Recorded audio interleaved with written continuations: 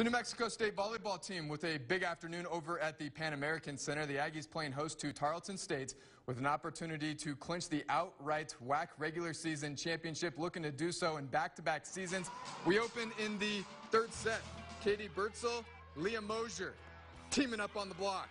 It's a block party of sorts. Points Aggies. Later in the set, it's Mosier with the big swing and the points.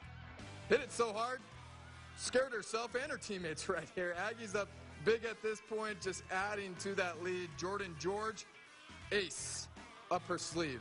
And then match point, who else? It's Savannah Davidson. Who better to put the Texans to bed? Aggies win it in straight sets despite all the challenges facing this team, not being able to play at home till just yesterday. They captured their second straight WAC regular season title.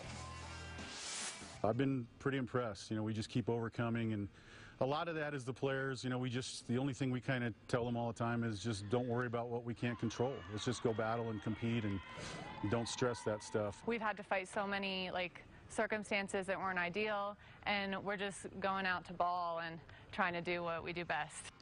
MSU will close the regular season against Chicago State next week, and then it's on to the conference tournament next month.